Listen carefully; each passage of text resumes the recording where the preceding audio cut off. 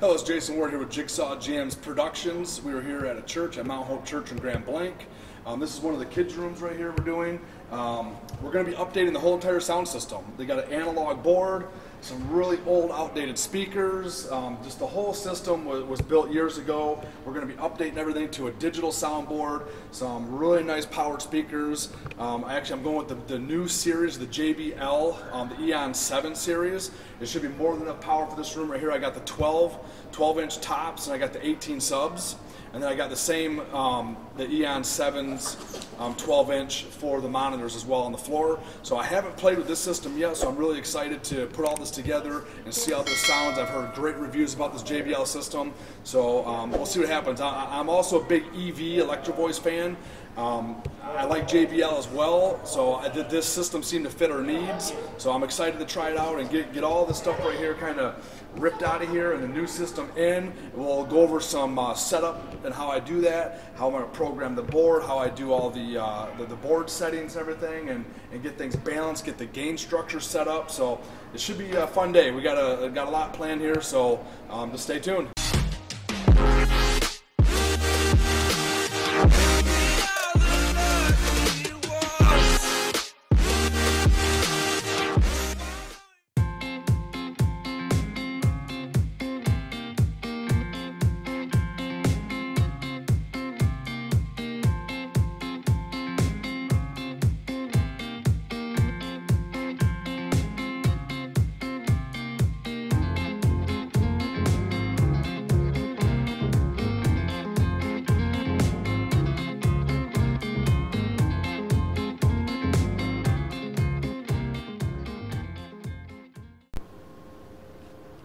All right, guys, we're back here. I just want to show you a little bit of the gear that we're using for behind the stage and in front of the stage here. We're actually going to be using a Behringer rack mount X32. I've been using one of those systems for years. It's a great system. I've never had any problems with it. I love their software. I love the programming of those boards. We're going to be running the actual Midas snake up here. I like the Midas sound. These are great stage boxes. The DL32, excellent sounding box. So we'll be running this here up on the stage, along with two circuits. We got an electrician that came in here. He wired different outlets here for the stage. We have two dedicated circuits. So this half of the stage is on one circuit, this half is on another circuit. These are all Class D amplifiers, so they're not going to draw a whole lot of power. So we're going to run the snake behind the stage here. These power conditioners are awesome. I got these from Sweetwater, great company. Art is the brand here. For the price point, you get a voltage meter on the front. You get some light pullouts on them, and they do a great job for for pretty low cost piece of gear here. You can go with Furman's or different higher stuff, but these right here, I think I paid like 120 bucks for these, and these are great little units here. Microphones, we're using GTD audio, and I want to share a little bit about this one here. I've been using different microphones for years. I've used Shure, I've used EV, Sennheisers, I've used a lot of the great mics out there, and those are all awesome mics. But if you're on a little bit more of a budget, I tried this years ago. It's the GTD audio. I picked this up on Amazon, and honestly, guys, this thing sounds amazing. It sounds just like the Shure. Actually, I think it's a little bit closer to the Beta 58s is what this sounds like. It's got a great sound and pickup in the microphone in here. This is an actual rack mount unit here, and there's 4 microphones in this rack unit. And this is just an awesome system. I think we paid like 350 bucks for this. I could be wrong, but it's somewhere around that price point. To buy something like this in a Shure form, where it's a full rack mount unit, you're talking in thousands of dollars to get into that system. So if you're on a budget and want a great sounding microphone, this one right here, I've used it for years and I've had really great luck with it. So we'll hook all this stuff up, we'll come back, and we'll kind of show you guys a little bit more. Thank you.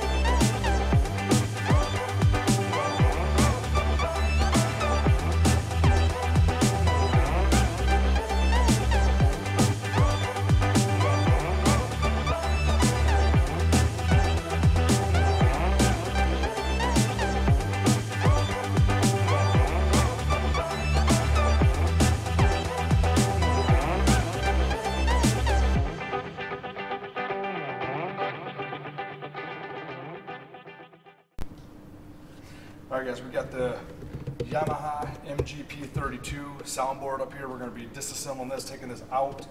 We've got a rack here with some older amplifiers and some processing. All this is going to come out. We're going to put the digital mixer in. We'll have the touchscreen monitor here to control the system, along with an iPad for wireless remote control. So we're going to tear all this apart, clean all this up, and then start putting the new stuff together. So we'll see you soon.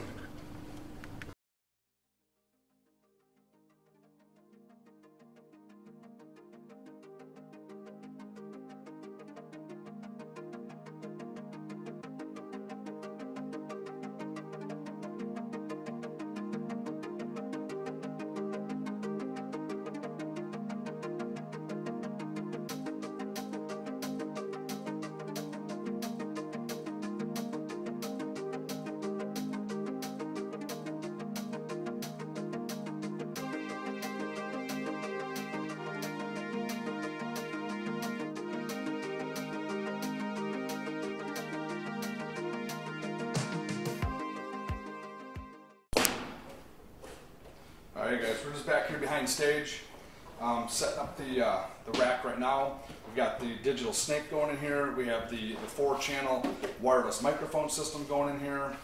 We have power conditioners going in. And I think that's it that's going in this rack for now. We got a little extra space for a couple other things. But when I bolt these in here, just a little advice for everybody. I put everything in here and I leave all the screws a little bit loose. Because if you tighten this rack up, then your screw holes may not line up for your next rack. So I leave everything slightly loose until I get everything set in place. Then I'll snug all the screws up. So just a little advice here. So stay tuned. We'll finish this rack up and we'll show you guys what it looks like.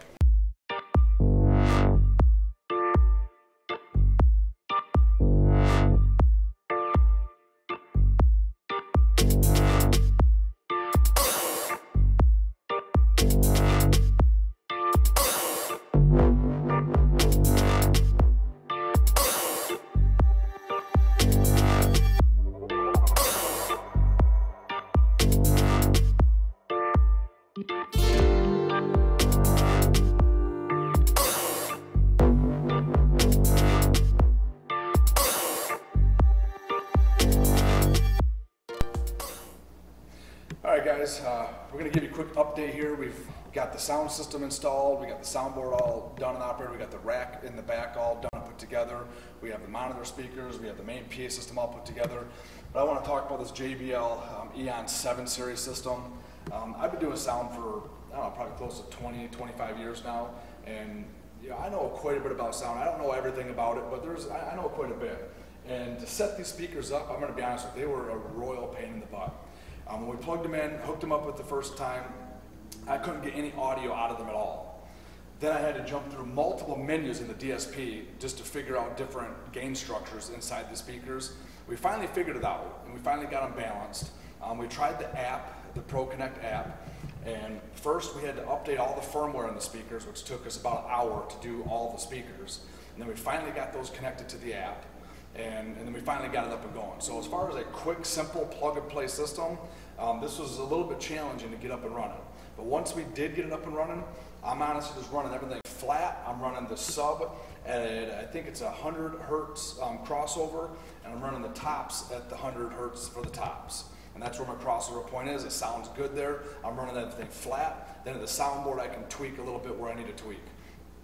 So for this sound system here, they wanted it simple and just being able to operate it under multiple users. And these users that are going to be using the system are not super advanced in sound and audio technology. So I did not run the subs on a separate fader.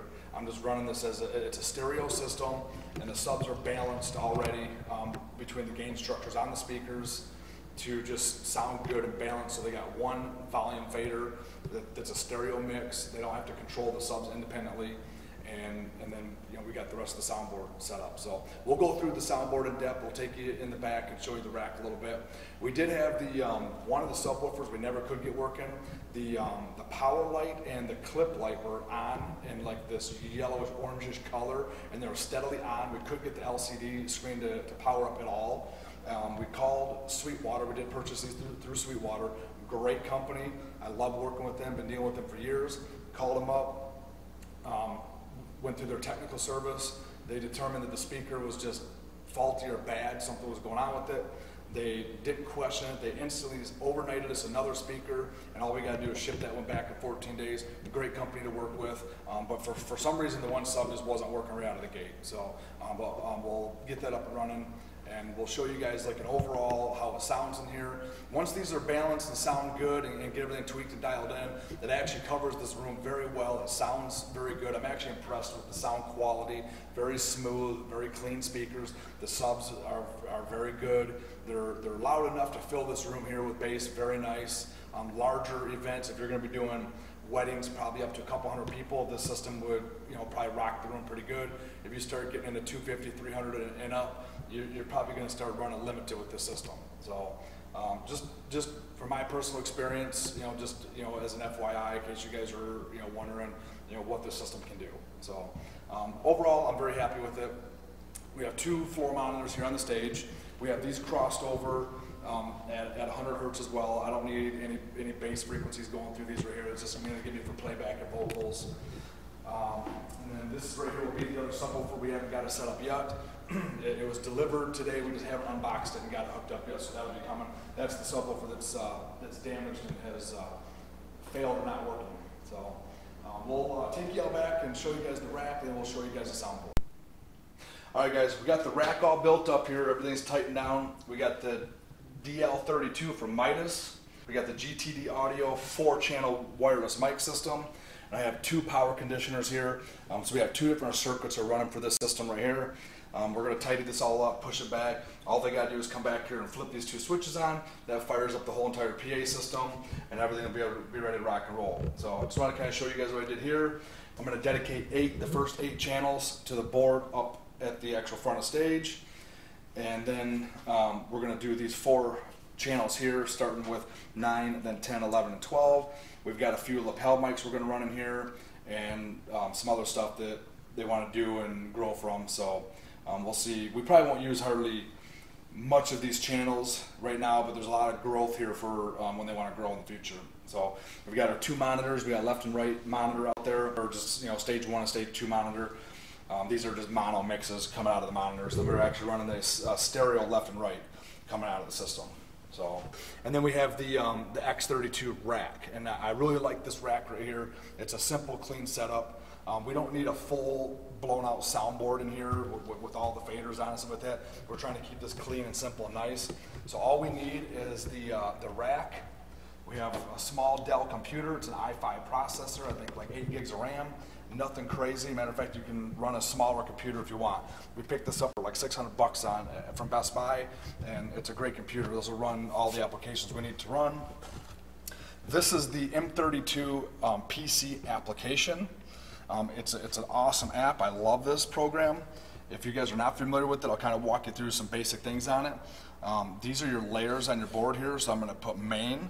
You can tailor this into exactly what you want to do. This is a multi-touchscreen monitor made by Philips. I picked this up on Amazon for like $300. I love this monitor. It's a great screen. It's very responsive when you're moving things. It's just like working on a real soundboard, but it's all touchscreen. So here, just like an analog soundboard, you have your whole entire channel strip visible to you guys. And here's some channels we got programmed in here now. So you can see some stuff is lit up here. It's real simple. All you gotta do if you want to go to your EQ, touch your EQ, bam, there's your EQ system. You can go back home. If you wanna go to your compressors, here's your compressors. Or you can go right into the channel and you can do your channel here. Here's all your stuff going into the channel. Your configuration, you got your gains if you want to stereo link it, your phantom power, polarity switches, your low cut. You got your gate, dynamics, your EQ. Where do you want to send this to all your monitors? Your mains, do you want to put this in your main or a submix, or where do you want to route the speaker to? Your effects rack, here's all the different effects going in, and then here's another effects rack in this system. So there's a lot of power in this system. It's very easy to set up. I love that you can literally customize these layers however you want. So once the channels come into the board, on a typical soundboard, you've got channels 1 through 32 in order 1 through 32. With this soundboard, you don't have to do that. You can go to, like I made a custom layer here, this is user. So this is really all they need to operate the system right here. So here I put channel 9, 10, 11, 12. Then we got 14, 15. I got aux 1 and aux 2. This is just a stereoed aux for playback music. So that's what's going to be going on here. To tailor this, it's real simple. Like we'll go back to the main page, we can hit edit, and literally you just select what channels you want where. And then you can name your page. It's real simple. So we'll show you guys a little bit more in depth here on this board. This wasn't really a video to go deep diving into this stuff here, but if you guys are interested in more information on the PC application of the Midas M32 system, let me know. We can definitely do a deep dive on this. There's a lot of power in the soundboard, a lot of flexibility. I love it. There's nothing wrong with the other soundboards out there. There's great soundboards. Alan Heath makes a great one. The PreSonus board, I know a lot of people use those. The Yamaha makes some good stuff. So it all depends on what you guys are doing, what you like. Me personally, I love the flexibility of this board. We'll do some more videos of the performance here tonight, kind of show you guys how it sounds, and then we'll go from there. Thank you. Jigsaw-Jams Productions here. Get ready to go finish up our church job. See you guys soon.